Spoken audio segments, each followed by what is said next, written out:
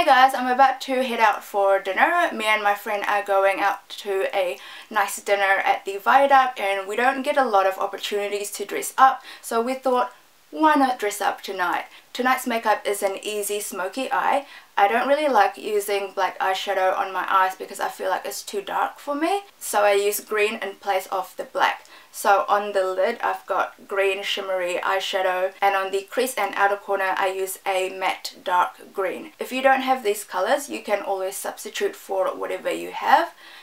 You can substitute the shimmery green for another pop of color, whatever you have in your collection, and you can also substitute the dark matte green that is in the outer corner and on the crease for whatever color that you have that is matte and that is dark enough to do a smoky eye with. If you have hooded eyes like me, you will be able to recreate this very easily. And also if you're a beginner, I think this makeup look will be easy enough for you to follow. Hope you enjoy. Okay, so the focus is going to be on the eyeshadow and the rest of the eye makeup. So I've already done my face base, I've got a little bit of blush on, and I've already primed my eyelids and done my eyebrows. So let's get on to the smoky eye. I'm going to take a light brown shade and I'm going to grab that on a fluffy blending brush, and I'm going to put that all over the crease from inner corner to outer corner. This helps to create a gradient effect to our smoky eye so that it will go from really dark at the crease and it will just blend away into nothing.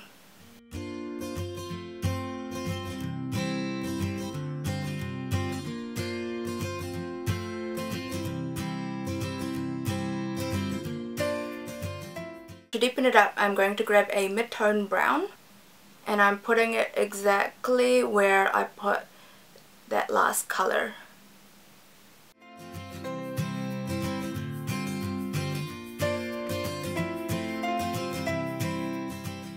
When there's no more product left on the brush, make sure you blend everything well together.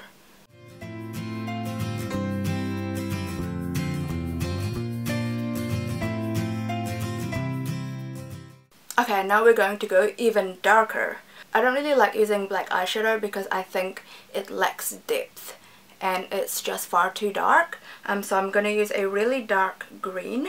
And I'm going to get a more precise blending brush. This one is pretty much the same as the other one that I've used, but just smaller and a bit more dense. Now we are going to pack that mostly on the outer corner. I'm starting in the outer crease and I'm just blending it in ever so slightly, but I'm not going to go past the middle of my eye.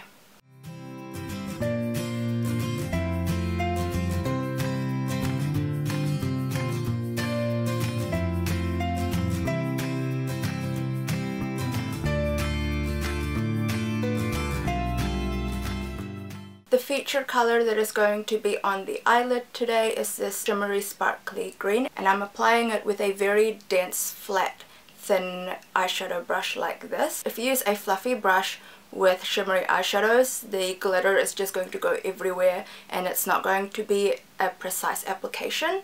So it's best to use a dense brush like this one. So I make sure I tap off the excess before applying it onto my eyelid, because otherwise it's all just going to fall under my eyes. So I'm going to put that on the eyelid, keeping it well below the crease. For me, I have hooded eyes. If I go past the crease, the shimmer or the glitter is just going to accentuate the hood of my eye and it will look like my eye is smaller than it actually is.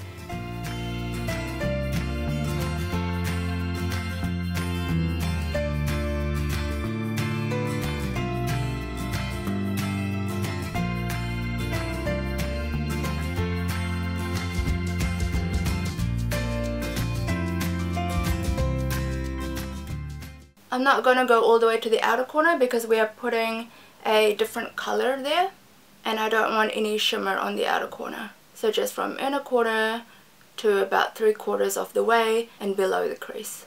Going back to the very dark matte green, I am grabbing a kind of like a fat pencil brush, and that's what we're going to use to apply that color on the outer corner.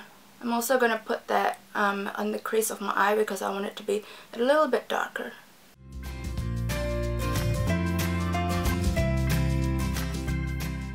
You can go a little bit darker than this if you want to, but I think this is dark enough for me. So I'm done with the eyelids. Now I am going to highlight my brow bone and inner corner.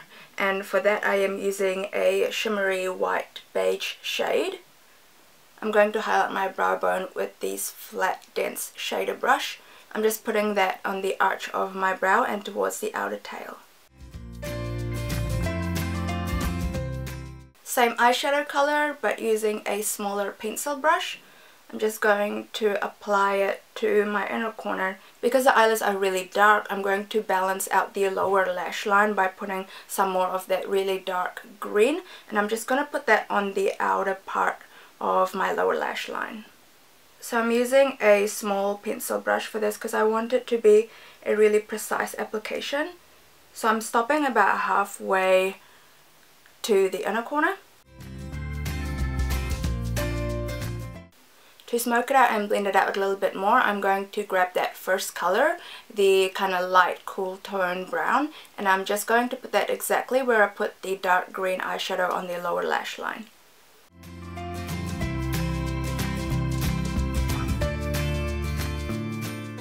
And that's the eyeshadow down. Now I'm just going to curl my lashes and put on some mascara. The mascara I'm using today is this Maybelline Colossal Volume Express Cat Eyes. I really like this mascara one. It picks up like every single lash and it's not clumpy at all.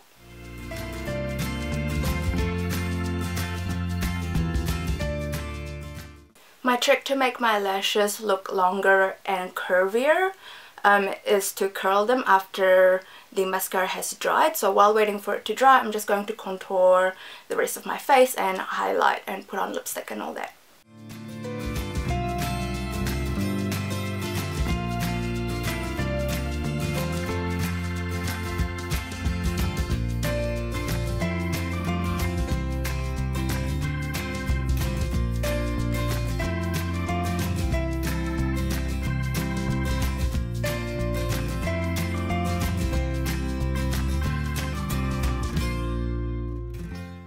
Oh, and I'm also going to contour my nose.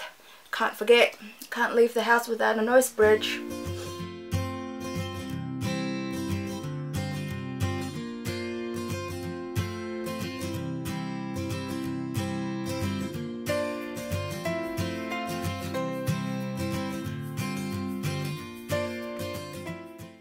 Oh, I like that color. This is Colourpop Lippie Stix Topanga in the satin finish. Now that I've done all my face makeup and done my lips, let's curl the eyelashes so they go va-va-voom. This, by the way, is not an eye scissor tool, Bernie. It's an eyelash curler. I'm actually going to tightline the upper waterline, so I'm just going to grab an eyeliner pencil and I'm going to put that on the upper waterline.